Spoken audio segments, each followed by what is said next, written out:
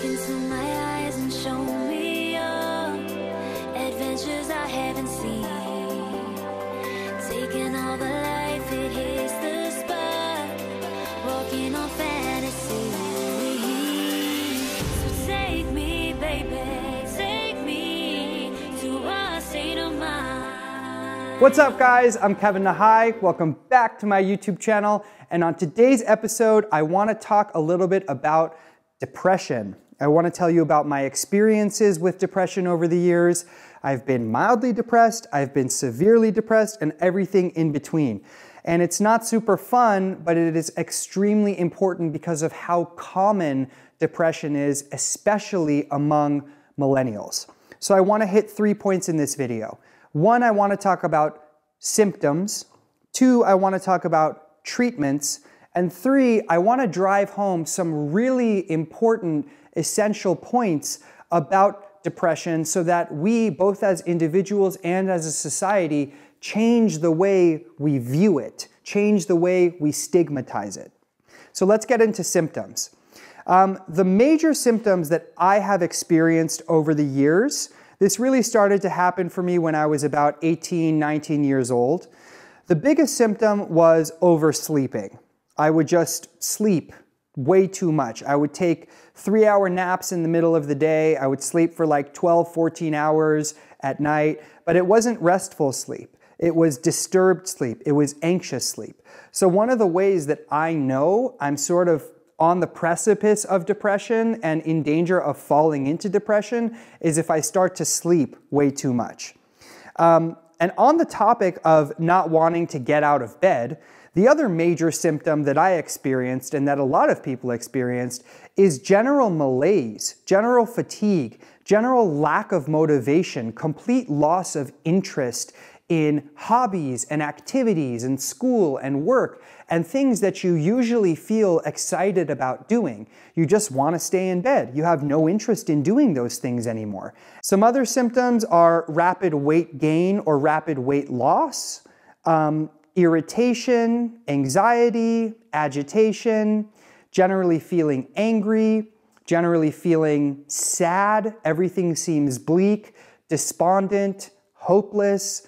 It's just this state where everything just seems awful all the time for no particular reason. And there's an important distinction here between sadness and depression. Sadness is usually precipitated by some sort of event. You go through a breakup or you lose a loved one, and you might be sad for a few days or a few weeks, but you can sort of start to feel yourself coming back to a state where you're more or less stable, right? Whereas depression just drags on and on and on. So one of the ways in which you might know that you're depressed has to do with the length of time for which you've been feeling that way. Now, I wouldn't recommend that you self-diagnose. I wouldn't recommend that you go on WebMD and try to figure out, am I depressed because I've been feeling sad for X amount of time. Instead, I would recommend that you go see a therapist or a doctor or psychiatrist, somebody who is clinically and professionally trained to diagnose and see what your symptoms of depression really are. And this brings me to the second point I want to cover, which is treatments, okay? The treatment that has helped me the most is meditation, especially with my anxiety. I have a video on anxiety below that I'll link in the description.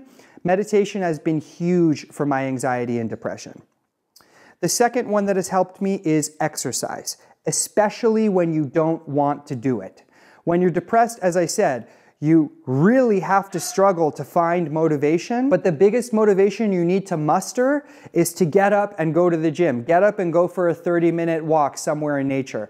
I don't know why or how it works, but exercise has been proven year after year to mitigate depression. The third treatment that is super helpful is therapy. This could be talk therapy, it could be CBT, could be EMDR, could be ISTDP. These are all different types of therapies, and you can check them out and find out which would be most effective for you. But if you're depressed, chances are therapy is going to help you. And the last treatment that's been super helpful for me over the years is medication, right? Medications for anxiety or depression, such as SSRIs or SNRIs, I cannot overstate the importance of these things. I'm talking about small doses of medication that are prescribed to you by a psychiatrist, the purpose of which are to bring you out of your depression and fix a chemical imbalance in your brain, because that's really what's going on. I cannot tell you the number of people I meet who say, I'm depressed, but I don't want to take medication because I feel like I should be able to do it on my own. And that is just so misguided. That is just so stupid. That is like saying it's freezing cold outside, but I don't want to put on a jacket because I feel like I should be able to do it on my own. I should get warm on my own. Like, it makes absolutely no sense. But I understand where it's coming from because there is such a stigma attached to taking medication.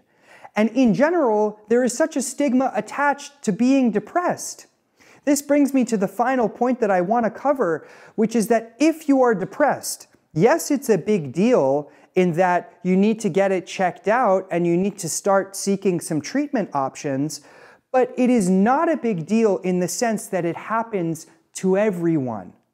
Every person you know, either themselves or someone that they are very close to, has been or will be depressed at some point in their lives for some length of time. It is something that happens every day of the week, and there is absolutely no shame in it. When you're depressed, you feel shitty enough. The last thing you need is to feel shitty about feeling shitty. Instead, what you need is to accept the fact that you might be in a little bit of a low place in your life and redefine what success is. What I mean is, change the scope of your goals. Set smaller goals to help yourself get out of a depression. So whereas you might have really high, lofty goals when you're feeling strong and happy and stable and motivated, when you're feeling depressed, you gotta bring the bar a little bit lower. You gotta say that today, at the end of the day, if I just make it to the gym, or if I just do these 2 or 3 things, I'm successful. And you have to reward yourself for hitting those small targets day after day, right? And eventually, as you hit those small targets, your confidence starts to build. You start to increase your feeling of motivation and your feeling of accomplishment. And in combination with meditation and therapy and exercise and medication, you start to feel less depressed. You start to feel happy again. And it's a process, right? But if from the outset you are saying, I'm depressed, there's something wrong with me, I can't take medication, I can't talk to anyone about this, people will think that I'm a fuck up, all that's gonna happen is you're gonna get deeper and deeper into your depression.